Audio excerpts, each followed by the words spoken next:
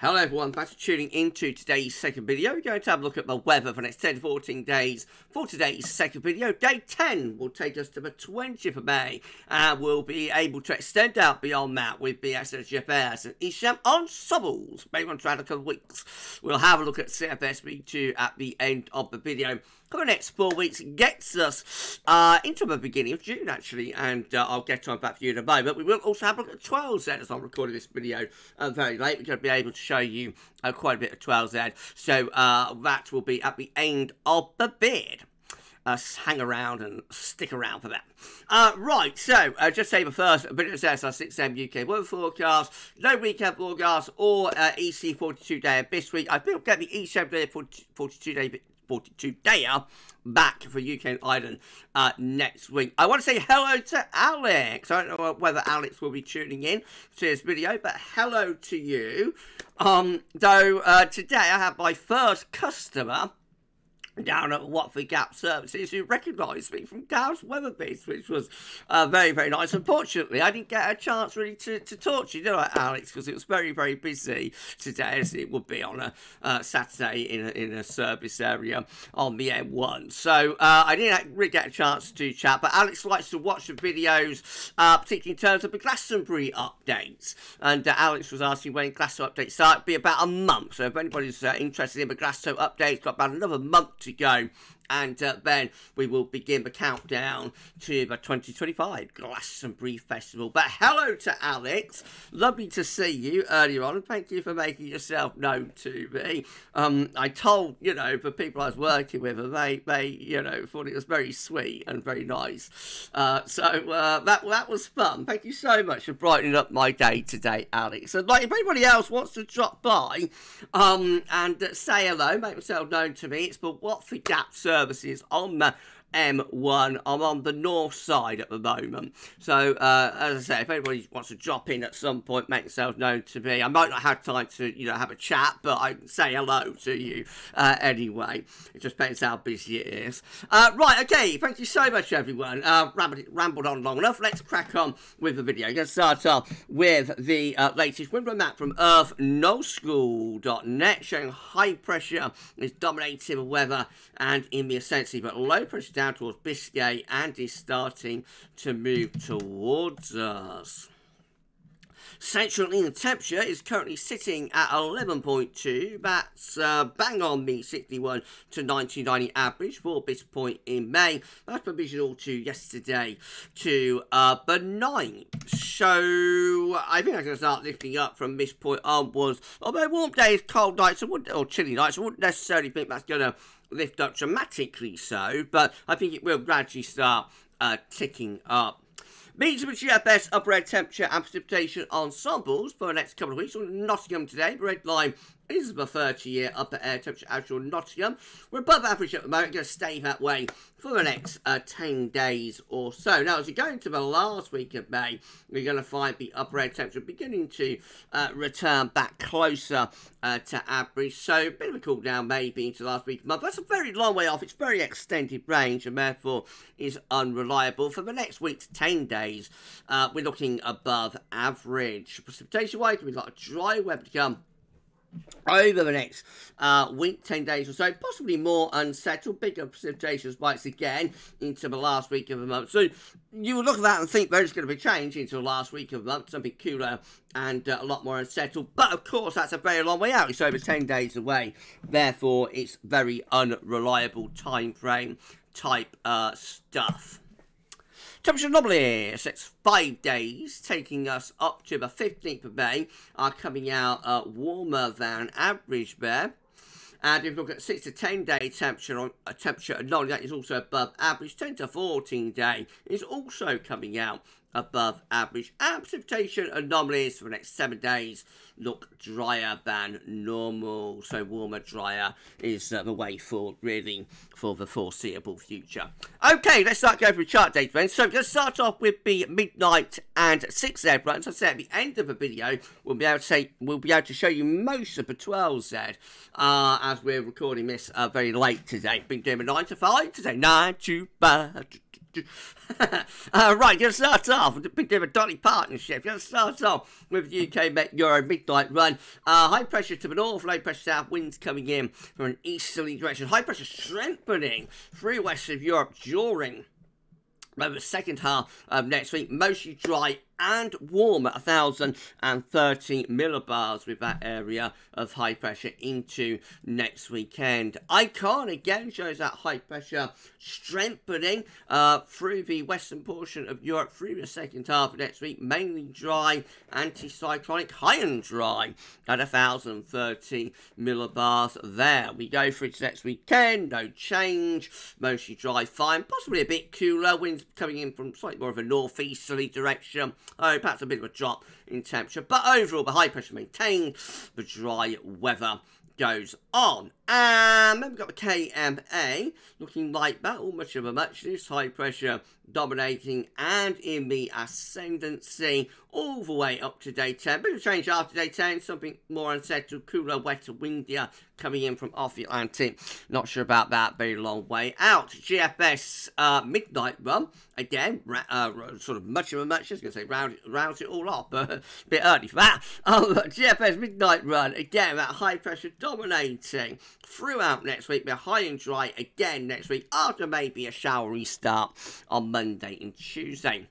Up to day 10, plenty of high pressure reaching in from the Atlantic into the west of Europe. Gradually the high pressure begins to weaken as we go out beyond that into the last week of the month. Lower pressure begins to head in from off the Atlantic, just begins to turn a little bit more showery and slightly more unsettled, with the high pressure slipping to the south and the low pressure to the west of Scotland. Then maybe we get GFS 6 there. Again, that high pressure dominates through the west and the north of Europe. It brings a lot of dry weather with it throughout next week and into next weekend. Could be a bit chilly, maybe a bit south of the east next weekend. Winds coming in from more of a northeast direction, but basically there's no change here with high pressure still dominating up to day 10. Beyond it, we start to ease some lower pressure in from off the Atlantic. It begins to turn, at the very least, more showery, if not more unsettled. We end up with a low pressure slipping to the south, high pressure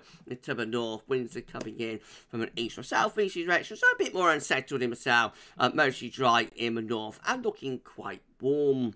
If you're enjoying that, Matt gets 26th of May, by the way, so that's my next bank holiday, isn't it? Bank holiday Monday updates, therefore we'll have to start again next week. Isn't it strange how we get all these bank holidays together with Easter and the 2 in May, and then we have that long run to August, and after August there's nothing until Christmas. I always find that very strange. Why don't they spread them out a little bit more? I don't know. Anyway, I'm off on a tangent, so sorry everyone. If you enjoyed the video, please like, share and subscribe. Thank you so much everyone for doing that. Why not drop a comment and let us know what you think about this and all of our videos and content. Don't forget to tell your friends about GavsWeatherVids. Get them to subscribe too. We only got about 25 subscribers now. Can you believe it? Get ourselves to 19.7k, so it could give us a sum. That'd be absolutely awesome. Thank you so much everyone.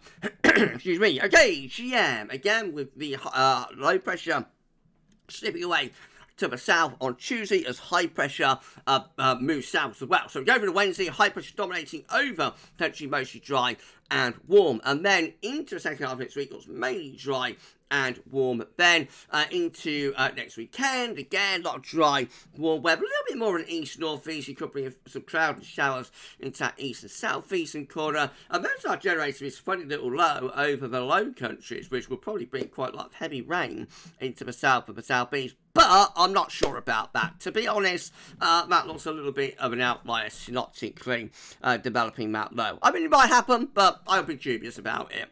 Basically, the gems are anticyclonic. ECM looking like this. So once more, low pressure moving away to the south as high pressure pushes down from the north. So next week, particularly the middle, second half of next week, looking mostly dry, fine and warm. Those fine, dry and warm conditions are then maintained into next weekend as well. That gets us to day 10, which is the 20th of May. Again, mostly dry, fine and warm weather. into the very extended range, starts to turn cooler and a little bit more showery then as we move into the weekend of the 24, well, bank holiday weekend, 24th to 26th of May. That's as far as we gets us to the 25th of May, looking cool and showery just in time for the bank holiday weekend. Wouldn't you know it? This is my precipitation forecast based on the ECM run from meteo.com. We've got some heavy showers and thunderstorms to the south and southwest over the next day or two. Some big showers and thunderstorms getting going potentially as we go through into Monday for more western and southern areas. And then things start to dry out as we go into the middle and the second half of next week. Mostly dry to day 10. These are the options on the table within the ECM ensembles today for day 10 from the Icelandic Met Office. Gets us to the 20th of May, 24 members of the ECM ensembles with a nice ridge through the West of Europe and out into the Atlantic, mostly dry and warm. 21, again with high pressure, bringing a lot of dry, fine weather. 6, a minority, turning it unsettled. It looks as though the very strong majority option is towards high pressure at day 10.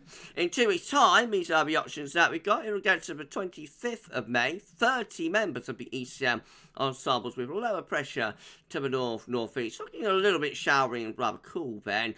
21 with high pressure through the North Atlantic into Europe, mostly dry with that, therefore. So the majority option is the cooler, more showery one, in line with the ECM operational, of course. There is a significant minority option to still keep a high pressure vest going. Will a high pressure vest last for the bank holiday weekend? Let me know what you think in the comments, everyone.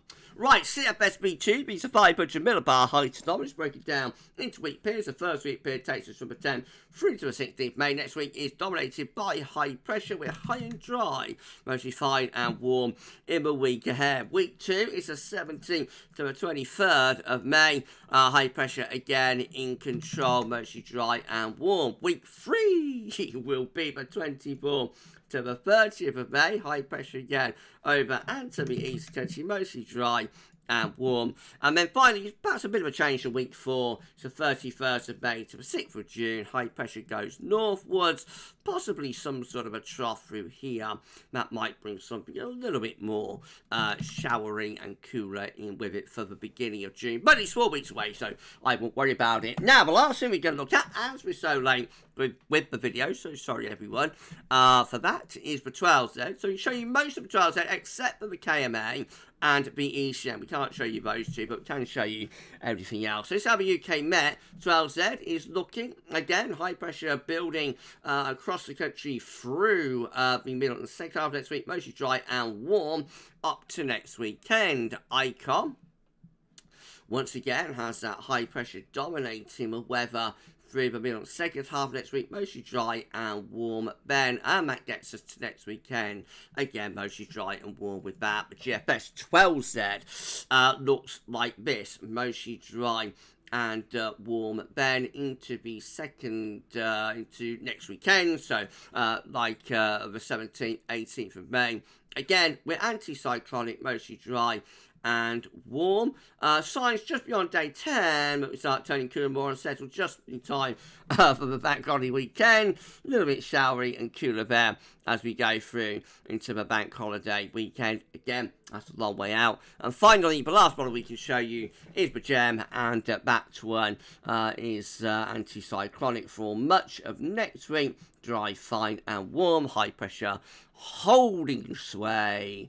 And even as we go up towards day 10, again, high pressure ridging through the Atlantic into the north and west Europe. Bit of pressure being put on the high by this low here to the south of Greenland. Below there is heading in that direction, putting the high pressure under pressure. It's possible if we could go on another day or two that we'd see the high pressure collapsing and we'd turn unsettled. But up to day 10, most of the models again today are keeping it fine, dry and warm.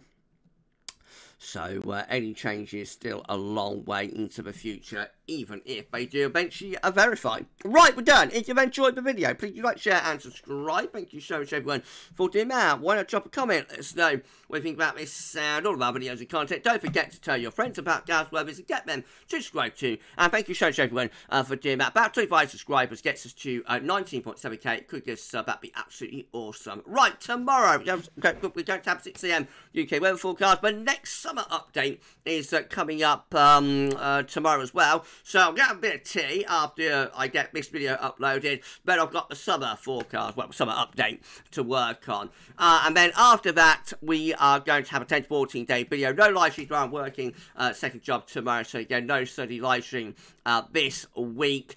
Next live will actually be on Wednesday. So more about that in a day or two's time. For this video, that's all for now. Enjoy the rest of your Saturday evening. Thanks for watching, and bye for now.